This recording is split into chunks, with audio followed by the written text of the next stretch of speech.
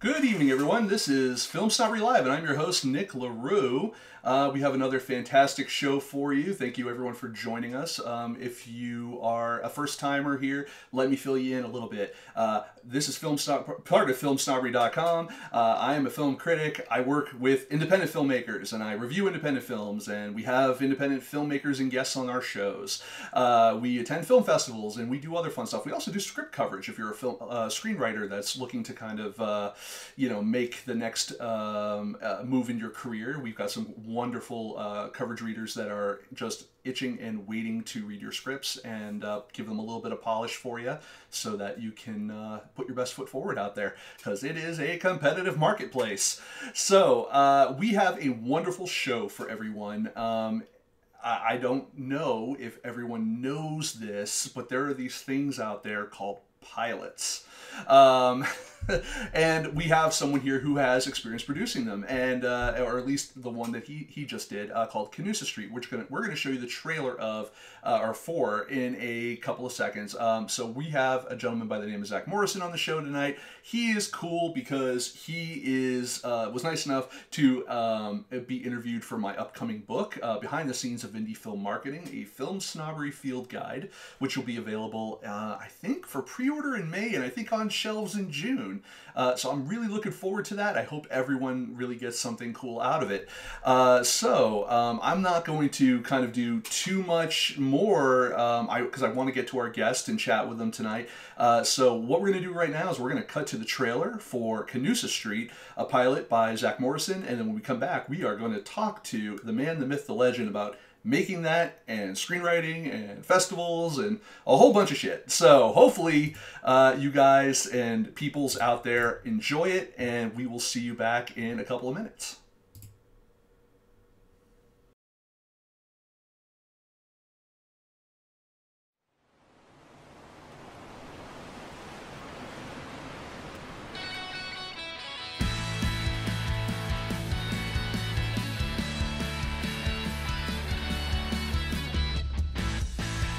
U.S. Border Patrol, open up!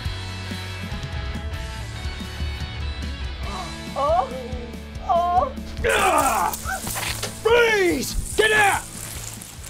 Larry, we talked about this. You are illegally trespassing inside the United States and will hereby be deported back to your country of origin. Welcome back to Canada, Mr. Bigwood. Thanks, Ollie. I think taxpayers will be proud to know I stopped a geriatric Canadian from getting his Zamboner on. I have a case for you two that's sector priority.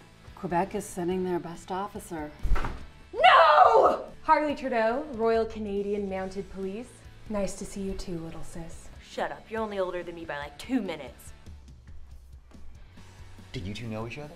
I was hoping you'd be a little excited to see me. I'm more excited for one of my kidneys to fail. Just let me, I got it. All my life, she's been one step ahead. Can you even be here right now? My bedroom's Canadian. Did you lose track of your horses? Please, we haven't mounted anything in years. That is for damn sure. Okay, let's go. I'll drive. Nope. It's weird seeing all these houses built on the border like this. They say drunken surveyors got the whole thing wrong. And both countries were just like, whatever. You guys ready for the big game tonight? You guys better bring your A game. It's game day, I'm just amped, all right? 1, 2, 3! USA! Don't worry, Holly. I, for one, love hockey. Who said anything about hockey?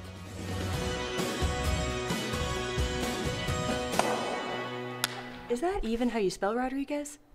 I never spell my last name the same way twice.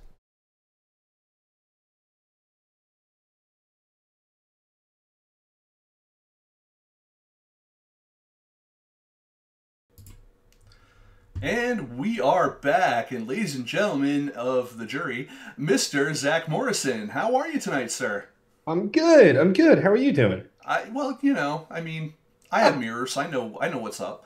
But Thanks so much for having me. no, you're welcome. Thank you. Actually, I'm really happy to have you. I mean, I know that you've been out there promoting CANUSA Street for a while now. First, when you were trying to get the stuff, getting ready to make it, and then obviously now you're on to the, you've made it, and now on to the next step, which is it must be released unto the world. So let's talk about how is that going for you? It's going well. We started our excuse me. I'm dealing with the cold that I think everyone is dealing with this time of year. Yeah.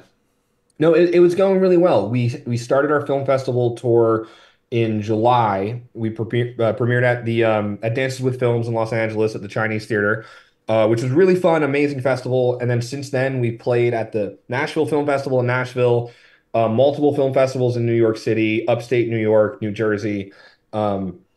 And as your title card just showed, we're screening back in Minnesota, where we shot the pilot, at the Ely Film Festival in February. So it's going well. We already have dates on the calendar for this year. I'm expecting an LA screening, maybe a couple more East Coast screenings coming up. We have a little bit more in 2024. So it's very exciting.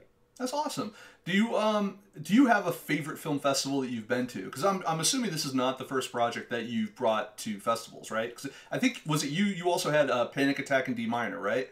D major, yeah. D minor. D minor is a very not fun musical key. No, yeah. So I mean, that was my Columbia University MFA thesis film. It's called Everything's Fine: A Panic Attack in D Major. It was like a 15-minute musical comedy short. I mean, that's what brought me out to LA and kind of got me sort of starting in the industry in the first place. I mean, I don't know. I don't know if I have like one favorite because I feel like there's so many great, so many big ones that are great, so many super small hyper locals that are great. I know I'm kind of both sidesing it for you, but there's a lot of good film festivals out there that we've been fortunate enough to be a part of.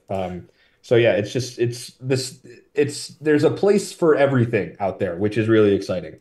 Well, all right, so I'll flip that question a little bit on its head then. What do you feel makes for a great film festival? I mean, it depends, right? I think in general, the festivals that understand that filmmakers are coming to attend, I think is really important. The ones that that even like little things that provide like multiple badges for your film to attend, because obviously there's multiple people on your crew that might want to show up. The ones that have after parties at night for like, oh, we're in the middle of nowhere in this town, let's have a shindig going on at some place. The festivals that have a venue that's like a movie theater and not the library on a projector attached to a police station, which was one festival we screened at that shall go nameless. So it's just it's event production, which is a world I know nothing about. So like critiquing it is always kind of hard, but the ones that whether it's big or small, the ones that kind of foster that community of we're all artists, the kind of Zac Efron, we're all in this together thing. There's no VIP section, red tape. We're all just kind of people hanging out. Like those are the festivals that I really like. I agree with you. Yeah, the after party thing for me is always, as I'm getting older, I find myself less enamored by them. Not that I don't love the occasional free drink, but the idea of being in a town that you're not familiar with and wanting to experience a little bit of what people there experience is definitely something that I think is part of that festival experience. Of course, like there's a little bit of networking stuff that kind of comes out of that. Yeah. So how have you've already kind of said your calendar's kind of chock full with CANUSA Street, which is fantastic, by the way. Congrats. And I'm very familiar actually with Dances with Films. They've that's another Leslie Scallon. She's also in the book. So nice. Leslie's really great. Apparently, yeah. So we talk about a little bit. Do you find it's more difficult to conceive the thing, make the thing, or get the thing out there? when it comes to making, whether it's a pilot, whether it's making a feature, whether it's making a short, just a, you know, whatever. Like, do you find that in the process of pre-production, production, post-production, and then of course, you know, distribution, where do you find there to be like, all right, this is the part that always gives me the most trouble's maybe not the right word, but you know, like, it's like, this is the thing that like I know that I'm gonna have to spend more effort on. Oh man, I mean great question. Thank I think I mean I think like production's hard, right? The act of doing the thing is hard, and I think there's it like, and I'm not trying to diminish writing, because writing is like that's a craft. I love it. It takes me years to write a thing. It takes some people a day, right? So writing is incredibly hard. To craft like a good script is very hard. Because you can write a script and then you can kind of vomit one out and then that's great. But like to have a script that's ready to go, that's actually like, oh, this is not only written and done, but this is good. Yeah. That's a whole other thing. But I do think the logistics of actual production are something that a lot of writers who aren't filmmakers don't necessarily consider. And then also just it takes a village. Like, it really does take a lot to make 5 minutes, 10 minutes, 30 minutes, your 90-minute feature. To the point that like 9 times out of 10, I find that we're not even thinking about distribution. We just need to get the thing made. And then that's a whole different conversation of what do we do with it after. That said, the more you do it, the more you kind of start thinking, all right, where does this fit? Why are we making this thing is a really important conversation. But I mean, I think it's a miracle that anything gets made, or rather gets made well. I mean, you can shoot something and it could be fine, but for me, it's always been like a quality over quantity situation. And I'd rather, I did all the like kind of do it live college shorts for no money where we're staying up all night and not sleeping. And those were fun and awesome when I was 21, right?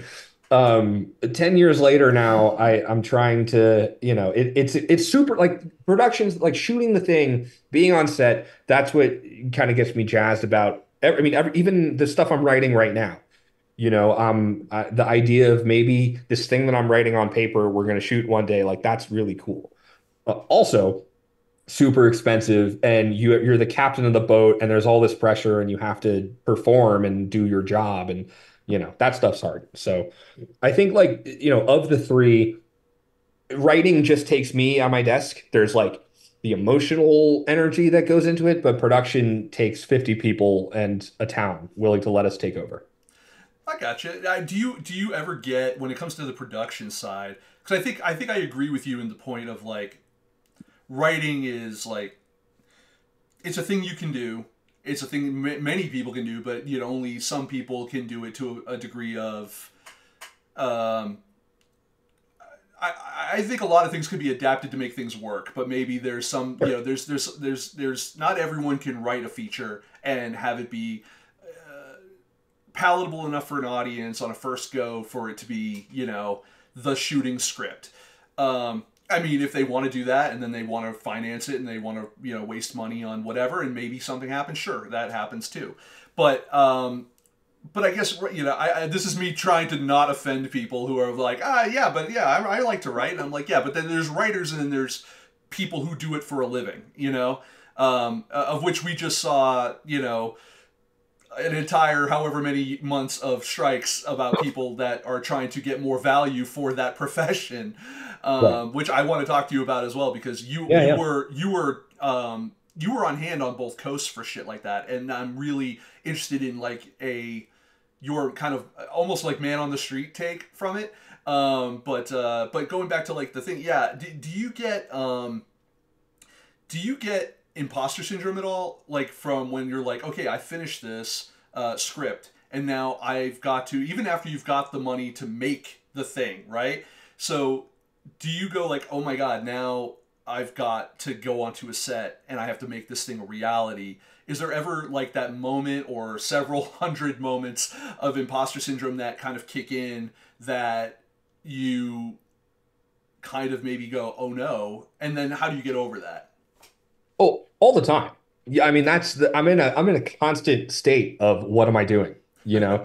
Um, but that's the job. Like as an artist, I feel if you don't inherently feel a little bit of self-consciousness as an artist, I don't understand what that's like, right? I mean, I think, and that's not to say that we're all constantly head cases and the world's out to get us. I just think that, there are so many times where like on Canusa Street, I'm like, oh, wait, we're doing this? Holy shit, this is crazy, right? Or as I'm writing it, like when specifically with Canusa Street, I wrote it and we did a table read in 2020. This was my like pandemic kind of fuck it project. Like I need to do something to stay sane. Yeah. Um, we did a table read like mid to end of 2020, and I distinctly remember telling all my actors, and I still have the email. I'm like, hey, by the way, let's when we do this, let's not worry about logistics or production. I'm never going to shoot this, so don't worry about it, right? And because I think the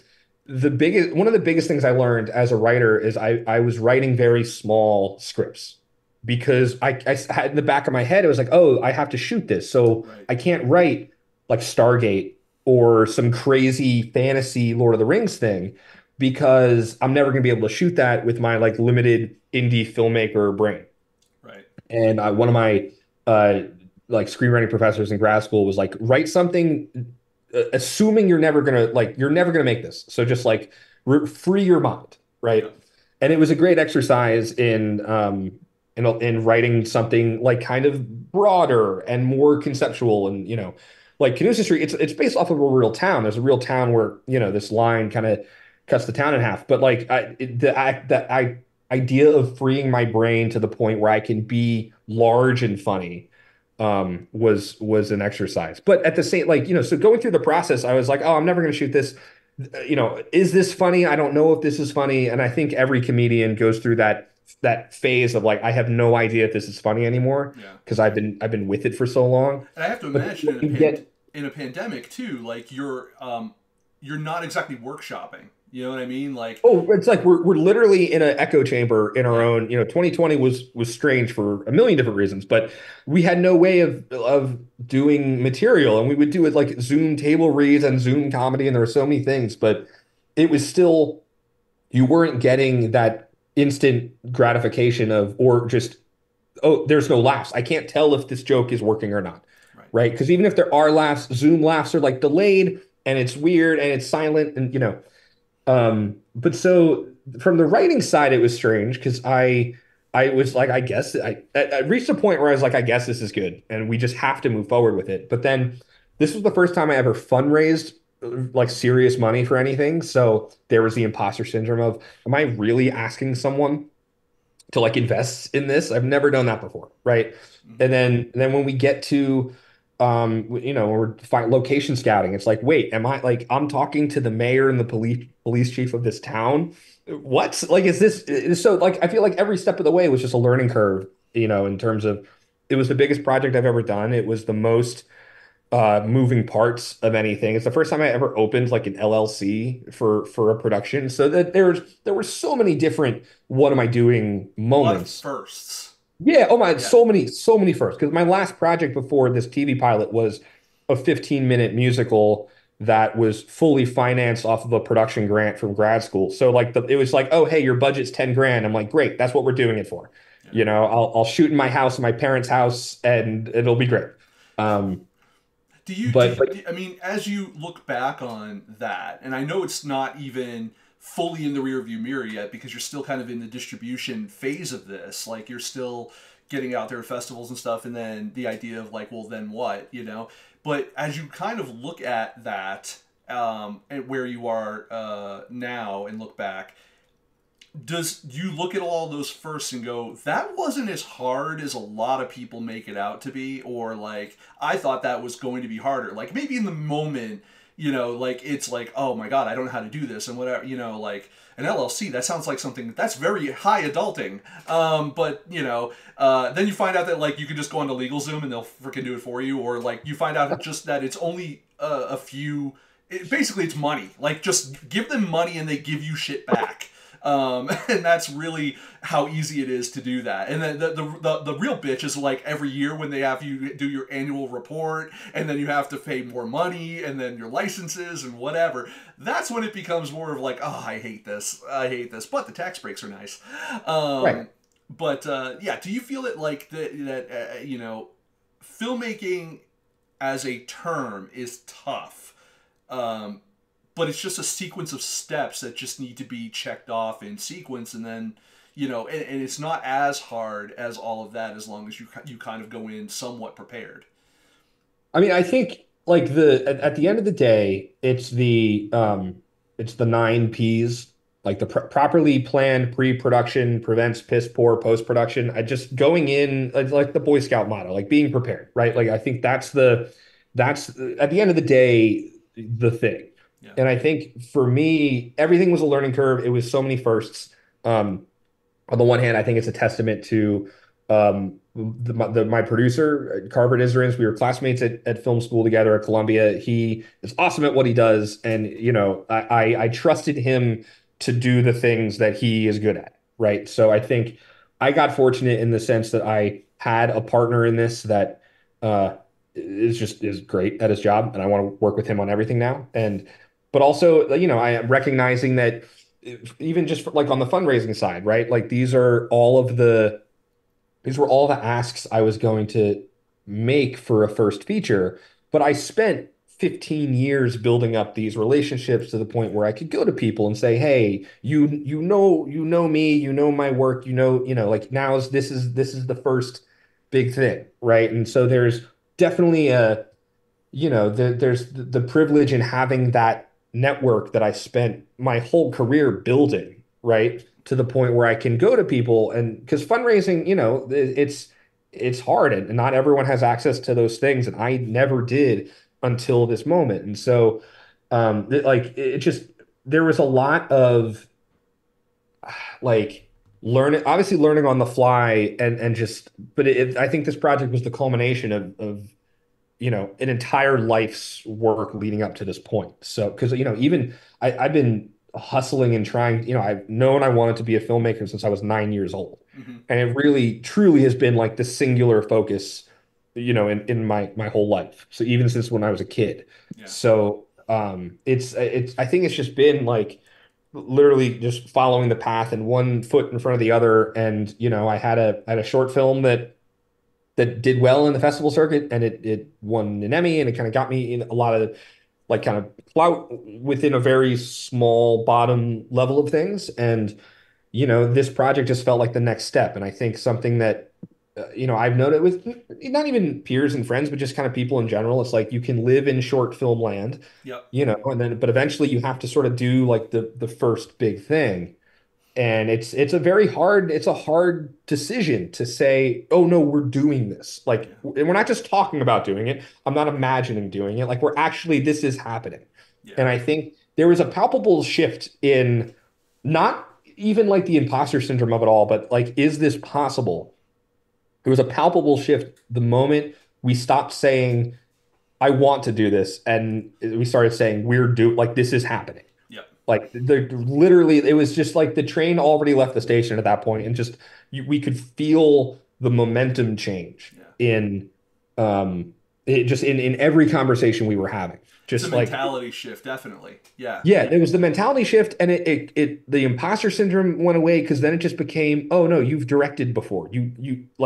You know how to do this, right? It's like any athlete that's ever dealt with the yips. It's like, no, it's like you know how to how to do this. You've been doing this your whole life. You know how to do this.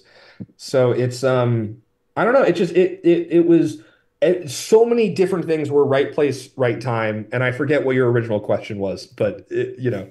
Nope, you answered the original question. And actually, you know, kind of even going back to something you said before about like thinking bigger, and I think that that's something that a lot of independent filmmakers tend to I think they fixate on independent filmmaking without remembering that like independent film does, and I've said this before, and I don't know if I said it on the show, but I know I've said it like in, you know, meetings and shit like that, where it's just like independent film doesn't have to be a death sentence. You know what I mean? Like independent film is supposed to be a stepping stone to a career in the creative arts, whether or not you decide to continue being in filmmaking or going into television, whether or not you're directing, producing, writing in a room with other people, whatever. I feel like the idea of like these people hold on to like, oh, it's got to be truly independent. Everything else is a sellout. Everything else is this and that. And it's like, it's a sellout if no one wants to buy it. Well, yeah, and I don't know if those things are mutually exclusive either, right? Like I don't know, you can look at, I mean, you have a Kevin Smith poster behind you. Like I think Kevin Smith, obviously, his first films were very independent, but he's also made big commercial stuff. But he has a horror film that he made super indie that's coming out, or it might not ever come out. I think he released it on NFT or something. Yeah, the NFT. Kilroy. Yeah, Kilroy. Yeah, Kilroy. Yeah, and I mean, and I'm from New Jersey, so Kevin Smith is always, he's always been like, he was our Ken Burns, or I don't know who like a bigger indie guy would be, but he was always our guy. Like, oh, if he can do it, we can do it, Yeah. And so I think the idea of an indie film, it can be good if you want it to be good, right? You can have broad strokes comedy and it can be indie. You can have big budget and it doesn't have to be like a lesser thing. Right. And I think I think that that's not to minimize independent film. Right.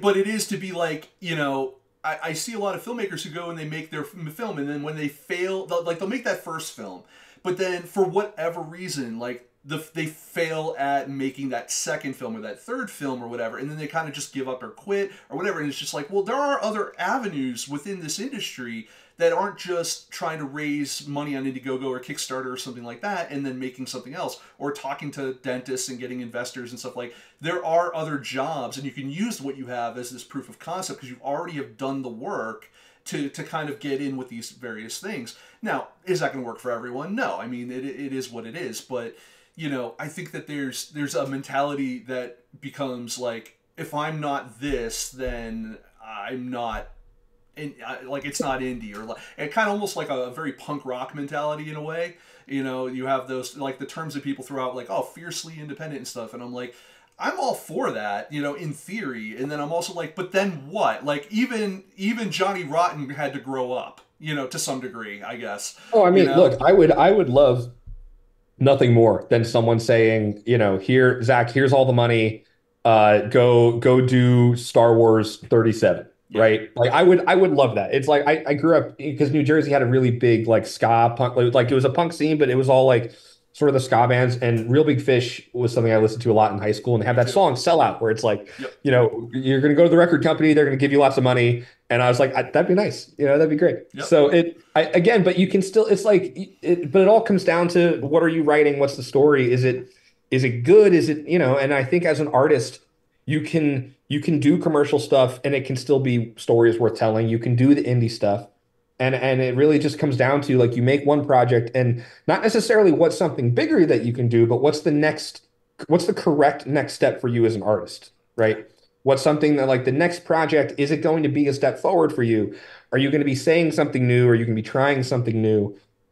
Or are you just kind of sticking in your lane and that's it? And it just comes down to what you want. And for me, CANUSA Street felt like the next step because, I did a bunch of shorts. I did like 10, 20 short films, and now I wanted to do something bigger. And I thought it was going to be a feature, but I had a bunch of feature scripts that I was kind of playing with, and just CANUSA Street as a half-hour comedy was just sort of the script that started getting industry buzz. Yeah. Like I was working at it was the Kids Tonight Show. It was a spinoff of Jimmy Fallon where like 8-year-olds were hosting the show, and I was the script coordinator for that. And one day I had to step out of the office because my phone was blowing up, because it got like 150 downloads on the blacklist in like a 2-hour span. It was just like bing, bing, bing, bing, bing, all the notifications. And I was like, what the hell is this? And then a month later, it played at Catalyst Festival in Minnesota, where it won. And it just started becoming this undeniable thing. And then that's where that momentum, like the train was leaving the station feeling, started to happen. And I was like, oh, maybe we have to shoot this. Like this, maybe this is the thing.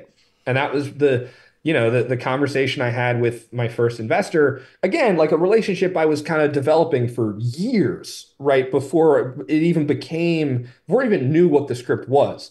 And the conversation was always like, hey, you're making these shorts. I believe in you. This is great. When the time comes, when you have the big one, give me a call.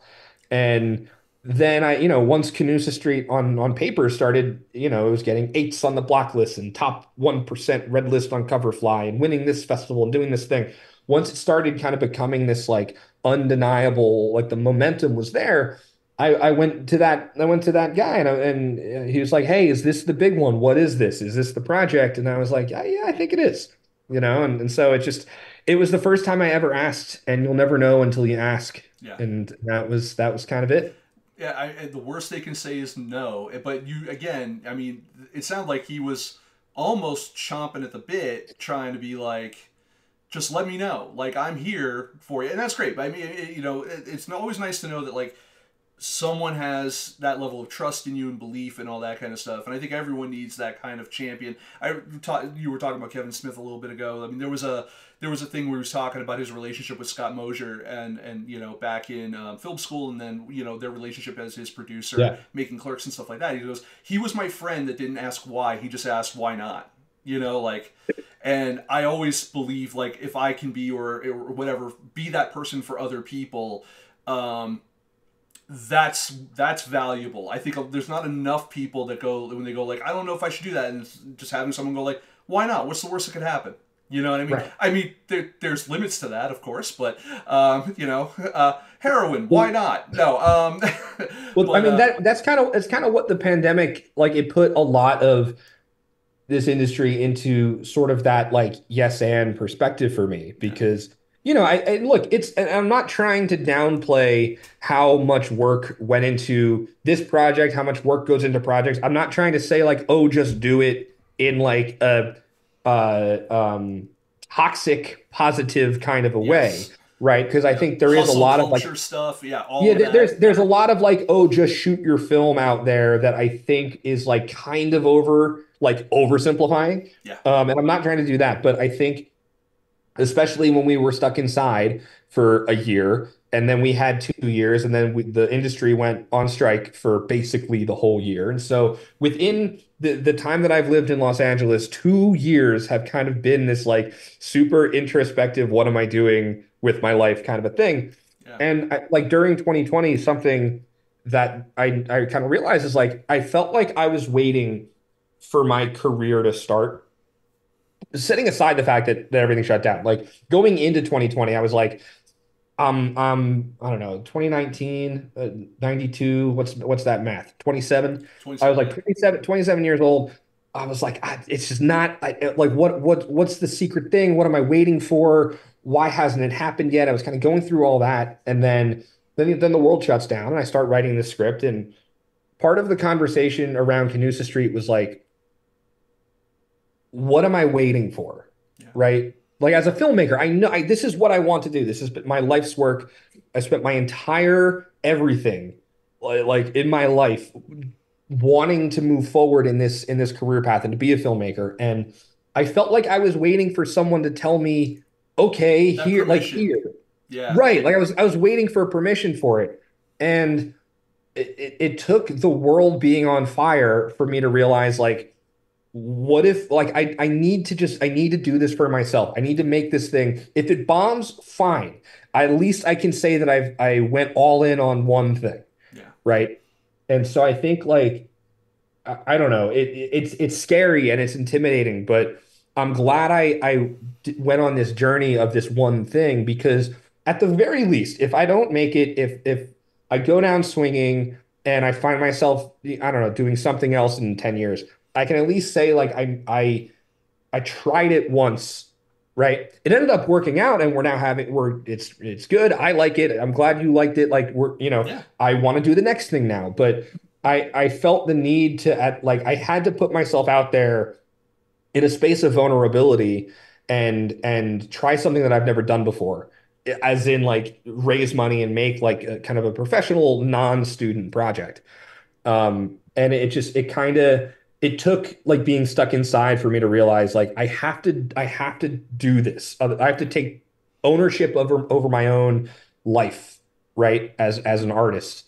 Um, and yeah, I don't know. It was hard to say, it was hard to like to find that okay, we're doing it mentality. But once you had it, it's easier to keep going, right? How was the let's pivot over to those strikes for a minute, because you're absolutely right. Like, there was this period of time during the start of the pandemic where there was everything was very introspective, everything was solitary. There was a lot of this was also a lot of the time where people in almost every industry were evaluating their worth, not only their self-worth, but their worth to their employers, their value, etc. It seemed like that continued then over to, there just happened to be these contract negotiations for the WGA and SAG-AFTRA and all that kind of stuff that were kind of coming in line. And, I think that there was opportunities that were taken advantage of, and then some left on the table to kind of rectify some of these things. You were in an awesome position where you were kind of bouncing between both coasts. And so you kind of got the vibe from both like New York and also the lines in LA. One thing I would ask is like, what's your biggest takeaway from the strikes as a whole, being someone who was there with all of those people? I mean, so much to sort of, on the one hand, I think it's amazing that WGA and SAG got everything that they got. We got the deals that we needed, right? I mean, I think that's like first and foremost, it was a successful strike, I think, right? I mean, it sucked that it took that long, and that everything that was eventually won was on the table in March. So like there's some frustration there. I mean, I think just from being like on the picket lines from both coasts, and I was lucky that I had a non-industry survival job that I was traveling for. So I was able to like have work, and that was sort of why I was going back and forth. But I mean, just the spirits were high. Everyone no one felt, at least from what I saw, like everyone was in high spirits. No one's resolve was broken. I think it was a very interesting moment in history in the industry to sort of be there literally on the ground. And I think I met so many incredible people and heard so many incredible stories. And I think that many good things are going to come from it. And I know that I don't think there's anyone that I met who feels unsatisfied with the results.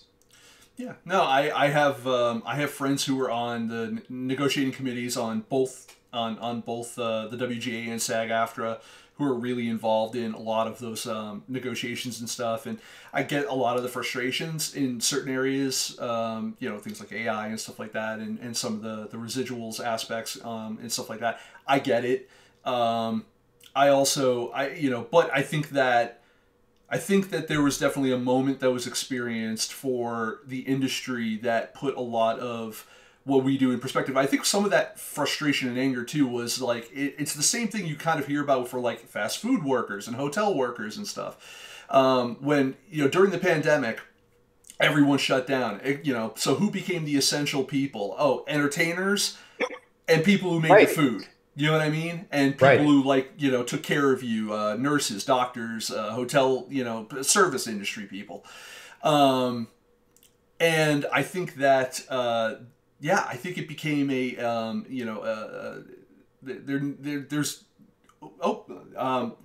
think you're seeing a shift in that, in multiple different, in multiple different ways. Like, I know I'm rambling at this point. I think that, I think where I'm going with this is, did you, this is maybe the dumber of the questions I'm going to ask, but I'm going to use this question to get to the next one. This is my buffer question. what was the bigger differences between the morale and or the attitudes of the people on the lines from the East Coast versus the West Coast? No, I mean, it was all the same. I think, everyone, it was incredible how positive and united everyone was, whether it was East Coast or West Coast. I didn't really sense a difference in that. I mean, I think like I met more late night writers on the East Coast just because there's more of them there and there's way more scripted writers on the West Coast and all the Schedule A and the variety comedy writers' needs were that totally met and earned, but like different, I think, than what the majority of the contract sort of talks about. Like a lot of the late night variety stuff is like an addendum at the end. It's not even, so they're just what we're fighting, what was being fought for was different, but like the morale, I mean, everyone, like it was incredible how positive and united and welcoming and like just everyone was in a great mood. They was pissed off that it came to it, but like it was, I think in contrast to the pandemic, the existential dread wasn't there because everyone knew it was going to work. It was just a matter of time. And there was the common enemy of like, well, I think the most frustrating part was they came back and they, there's like these terms were on the table from the beginning and you just kind of wasted the whole year and tried to starve them out. And then there was that like the article of we want the writers to be homeless and like it was just PR disaster after PR disaster. And, that was the stuff we made fun of on the YouTube show. But it's just, I don't know. It was, I think, like I said, a lot of good things are going to come from it, both from people working in the industry, but also I think like indie film is going to have a huge opportunity. I think, I'm hoping that in the same way that after 07, 08, there was that web series boom with like High Maintenance and Broad City and Booth at the End and Secure and Always Sunny. Like, I think we're going to have a similar opportunities for independent creators. I think are going to just pop up because all of these streamers, they need like.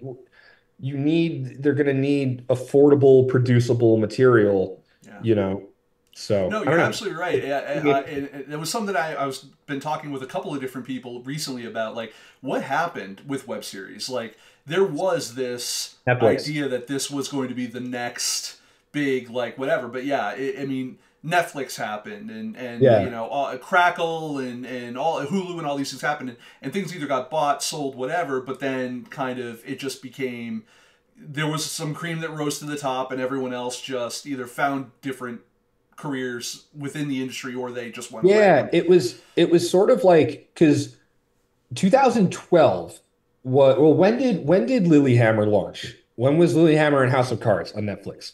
That was I think that was about 2000 between 2010 and 2012 wasn't it? I can look it up. I'm looking it up right now because and it launched in House of Cards 2013. Okay. So 2012 is when we had High Maintenance was getting picked up. It was on Vimeo and then it went to HBO. Obviously we had Broad City was a thing for a while. Insecure was happening. Drunk History was happening. Like the web series had the moment again post 2007 when like YouTube sort of exploded, and YouTube was actually a viable platform that people could discover your material, and audiences were going there for there was so much incredible narrative work that was happening on YouTube, like right before 2013, because when like Lilyhammer launched and that was a fun show, but no one really knew what Netflix was yet. Then House of Cards launched, and now that totally changed everything because now web series wasn't, Nikki and Alana shooting their show on like a DSLR in Brooklyn. Now it was David Fincher is directing high level stuff, right? So it like the indie like web series, like House of Cards was a web series at that time because we weren't recognizing Netflix as television yet. Right. And so all of like, like audience is like, I'm not going to watch some no budget produced thing when I can watch House of Cards. Yeah. And so then we had like the 6 years of like Netflix exploding and Hulu exploding. And then, you know, and then at Netflix decided to get into the awards game. Their whole thing was, we want to be taken seriously as a production house. Right. And so we are going to just throw shit tons of money at Hollywood and then the awards game and all that. And once we get all the awards, then we get the respect. And that's when Amazon and Apple and everyone else jumped on that too.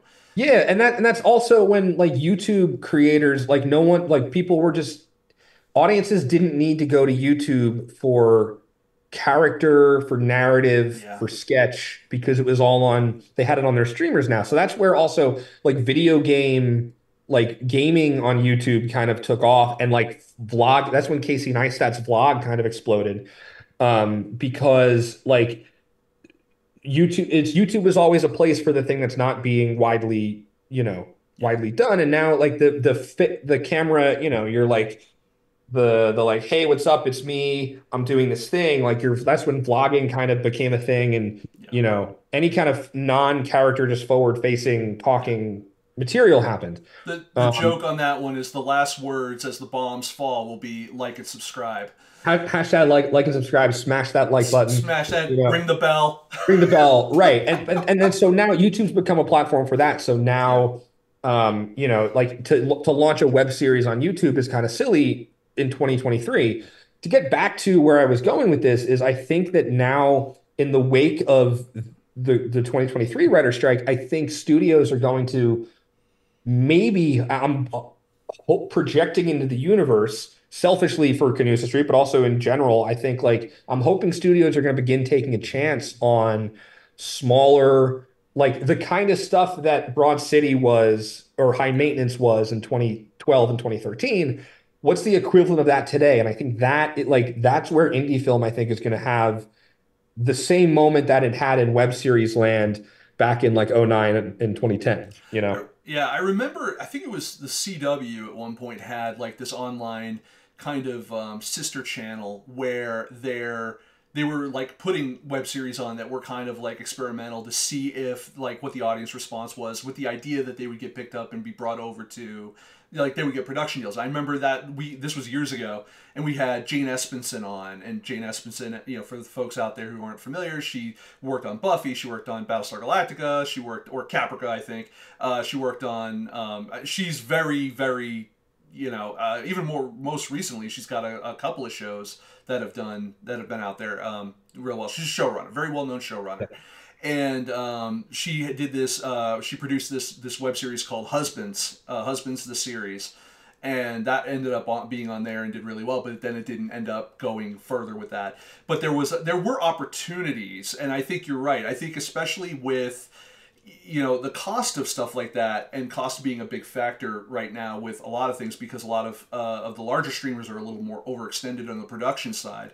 That I think that also is it's interesting because this dovetails a little bit into, and I don't want to get too much into it because I just don't think we have enough time.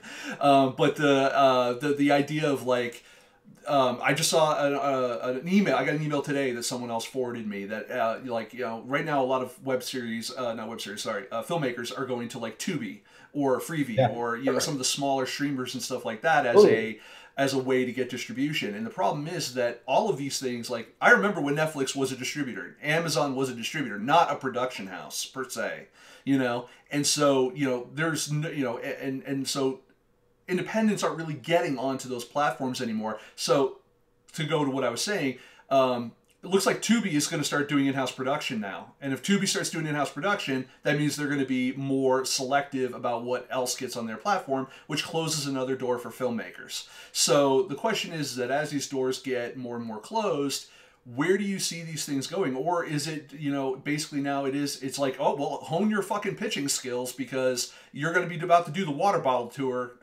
more often than you'd like. I don't know. I mean, the thing is, we don't know. We don't I don't know what what Tubi's plan is. And I mean, I think, Tubi and Freevee and Roku now they're getting into originals with the Weird Al movie. Yep. And so I think because they also have the whole Quibi library to deal with because they bought Quibi. So I don't know. I mean, it's exciting because the industry is figuring out these problems where like just straight up the reason streamers are crashing is because they can't spend $10 million on an episode of television for every show all the time. Right. And I think that's what the big lesson here is. We're kind of circling back to, not only we're circling back to like cable as like a model, right? Bundling. But like, I think the reason you look at Abbott Elementary getting an 18 episode full season order on network television, which hasn't happened in like 10 freaking years.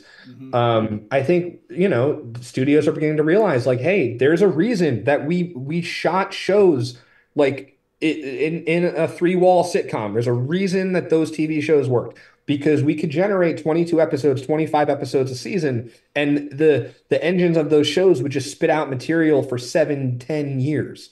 Right? There's a reason that Cheers and Friends and like all of these shows happened in MASH. It's like, we're only spending maybe $1 million an episode. Not, and sometimes not even, right? Like, and so I think the idea of like, we've passed peak TV where I don't need every show to be a 9-hour multi-million-dollar movie.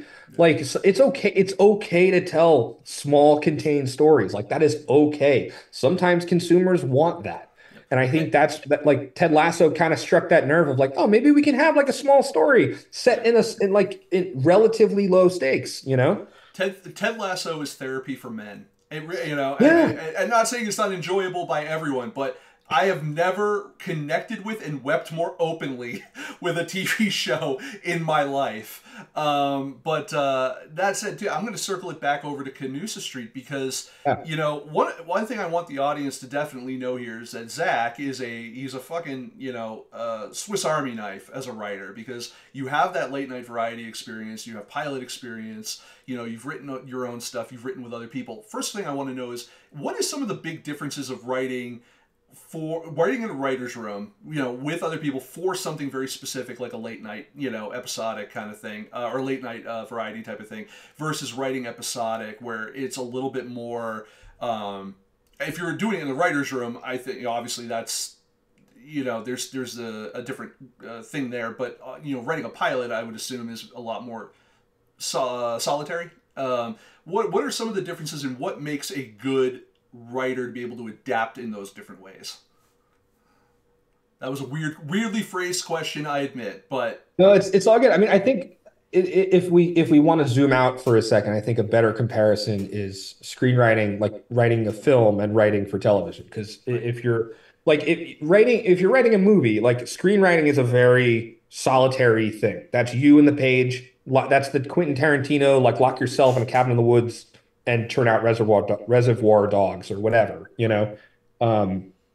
and I don't enjoy that at all. I hate writing in a vacuum. It's not how I love being around other people and throwing that was what grad school was. That's how late night does it. I've never worked in a scripted room before. I would like to. If anyone's listening, I have material. I'm ready to staff. But I think like it's a very communal experience writing television because there's just a bunch of different brains in the pot and we're making a product better than the sum of its parts. And I think there's a magic of the writer's room that I think is very, very important. I mean, and that was one of the big components of the negotiations during the strike was like the preserving the writer's room as part of the craft, as opposed to it just being these like 9 episodes written by the showrunner. Because, just to point at an example, if there were 3 other people in the writer's room in Game of Thrones that had the ability, that were on equal footing with those guys, I think the last couple seasons would have been a little bit better. Because if you're writing a movie where it's like a contained thing, then sure, totally. Like, let's just like, that's the writer's vision. Sure, I get it. But in television, I think the magic, some of your favorite episodes have come from pitches from other writers. Yeah. And some of the best hours of television that you can think of came from the skill of the writer's room as a group, as a unit, as opposed to, like the showrunner's vision, because no one cared about that until Marvel, right? Yeah. Like no one cared about, oh, did they plan the story in advance Yeah. until Marvel happened, Yeah. you know? And on so from a TV perspective, I think also like when you were talking about peak TV, like stuff, that's when also like Mad Men or, you know, like those kind of things where I think the showrunner became more looked at as like an auteur versus kind right, of like yeah. but Vince Gilligan like has Breaking Bad, yeah. with Breaking Bad, like Vince Gilligan has famously credited his writers in a way, like he, you know, like that show had a writer's room, right? I mean, I think people think of like Aaron Sorkin and like these writers of like these auteurs, but like West Wing had a writer's room, even though Sorkin took credit for every episode. Like there were writers on that show, and so you know, and there's always that one, and I forget his name, but there's always that one show that's like, oh, but that guy wrote every episode. And I'm like, cool, great. Like your favorite shows have been written by committee, and that's just how television has always worked, and that's the reason it works well. You know, that leads me to what will probably be my last question, but I think it'll be one of the more fun ones, which is what were some of the I spotted some of the influences in CANUSA Street that you kind of had in terms of the writing style, joke style, you know, structure and stuff like that. But what are some of your bigger influences when you're writing, specifically for CANUSA Street, but just in general, like what's your style? What is like the thing that you like to borrow from? What is the thing that you like? Oh, I love that Brooklyn Nine-Nine does this. I love that Cheers does this. I love that Married with Children does this. Like, what are those shows for you? And what are those like, those kind of archetypes you're like, if I can work that in, I know that works for me. Yeah. I mean, you met like Brooklyn Nine-Nine was a huge influence for CANUSA Street, very overtly. Like I'm a big Mike Schur fan and Andy Samberg, and I grew up on like SNL and everything. I mean, as I think most people have. But like CANUSA Street, I definitely leaned into specifically the pilot of Brooklyn Nine-Nine, but also just the structure of that kind of a show as a model for CANUSA Street. You know, if you look at you look at the teaser and the first act of Brooklyn Nine-Nine, and you play it like side by side with CANUSA Street, there are a lot of like visual overt parallels there. But I mean, in general, it really depends on the project. I mean, I love self-aware shows. I think that, you know, like if sometimes if characters are kind of aware they're in a television show, I think that's always fun. You know, but also just like my favorite movie is The Blues Brothers, and I think what the Blues Brothers does really well is there's like a level of like realism and absurdity that are constantly at odds with each other. And I think the reason CANUSA Street works really well is because all of the absurdity is coming from truth. Like that is a real town. And there's a place on the US-Canadian border where there's a library that sits on the border, and there was a smuggling crime that occurred in this library. And like that's all real life. And so I love like taking little things, like those small things in real life that I think that we take for granted, and just like really blowing them up to ridiculous proportions. Like that's always fun for me. I feel like you may have been a Police Squad Naked Gun fan at some point in terms of that absurdist humor that's rounded slightly. Pink Panther was, I think, of that genre. I think Pink Panther for me, like Shot in the Dark, is one of the funniest movies ever made. Like it's just that whole thing I think is great. But yeah, I mean, like Police Squad Naked Gun. Like the dumb cop. I mean, it's Dogberry from Much Ado About Nothing, right? Like the trope of the dumb cop to me has always been one of the funniest things. And I also agree with you about like the skirting the line thing on like the Blues Brothers. It's like, you know what's funny is like being chased through a mall by like 2 or 3 cop cars. You know what's really funny though? A 25 cop car pileup. What's funny about that scene, like that, the mall chase scene in the Blues Brothers is funny not because of the absurdity of the car chase, but because Jake and Elwood are not reacting to the car chase. Yeah, right. This place has everything. Right, it's like, oh yeah, like we're just chilling in the mall. Like that's why it's funny. Same with when Carrie Fisher does either the rocket launcher or the flamethrower or one of the million different ways. They never react to that. Like they don't react to it. And that is why that's that like absurdity that's the reason it works. Like when they jump over the bridge, they're not reacting to the fact that they jumped over the bridge. They're reacting to the fact that Jake wants Elwood to fix the cigarette lighter, right?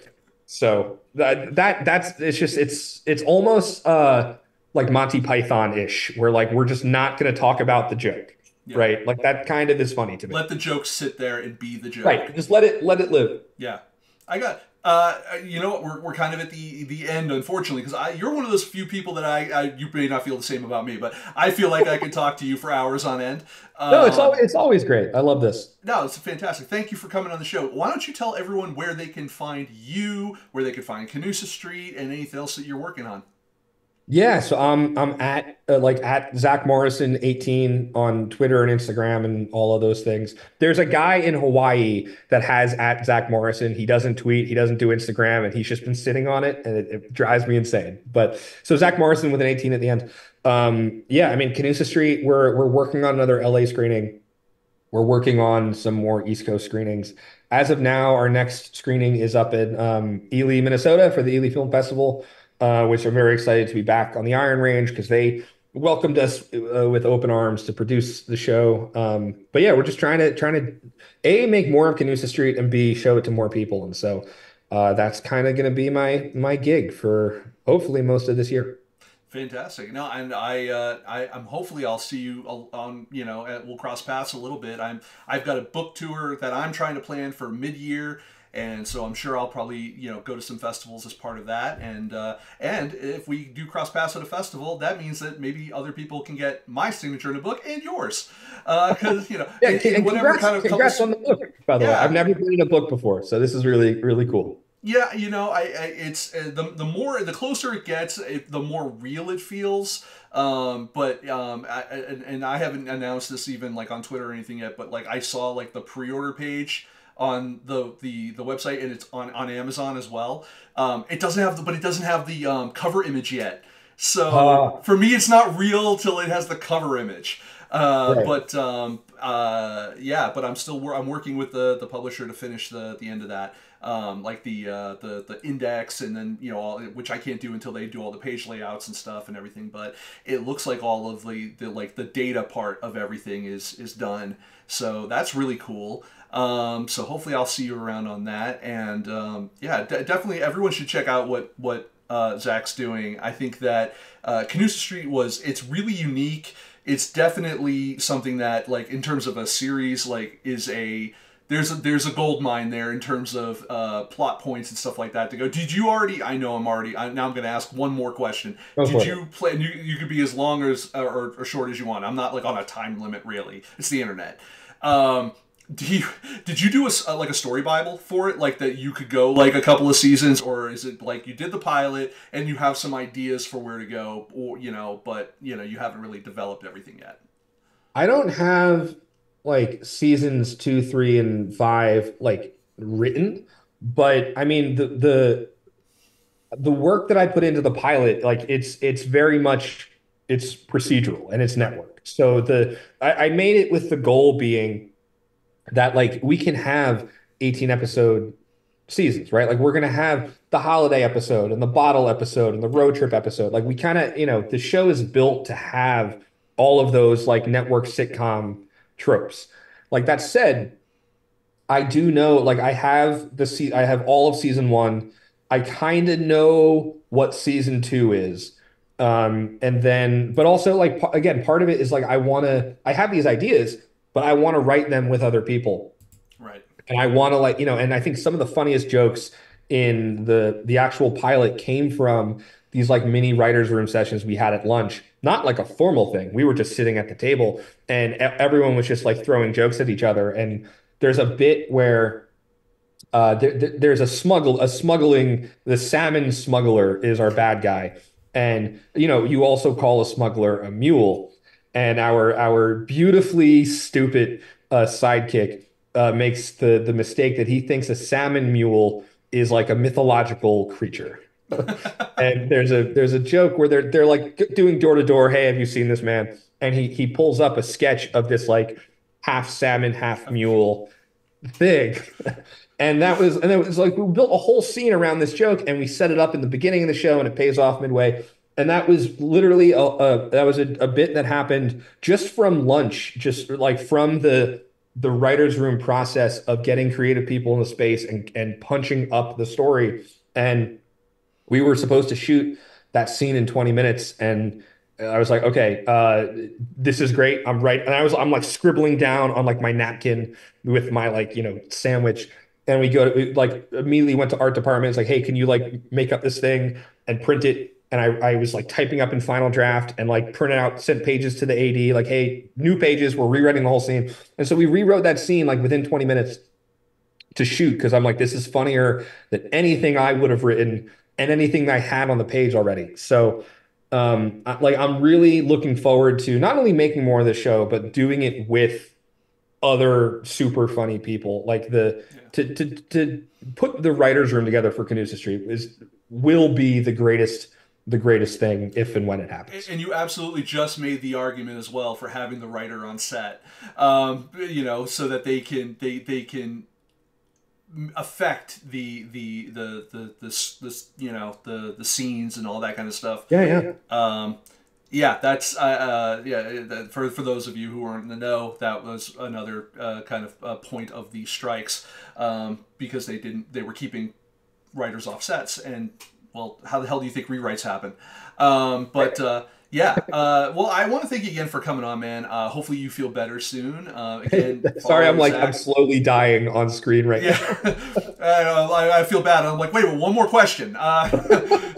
As you just slowly skeletal. But I want to thank you again. I want to thank Zach for coming on. I want everyone to follow Zach on the Twitters and the Blue Skies and the Threads and the LinkedIn's and the whatever. Check out CANUSA Street. Obviously, it's all over the place. So is Mr. Zach when he's not feeling like absolute dog shit. You can follow us. FilmSnobbery.com is our website. You can follow us on Twitter, twitter.com. Well, no, it's not Twitter anymore, huh? It's X. Twix. Follow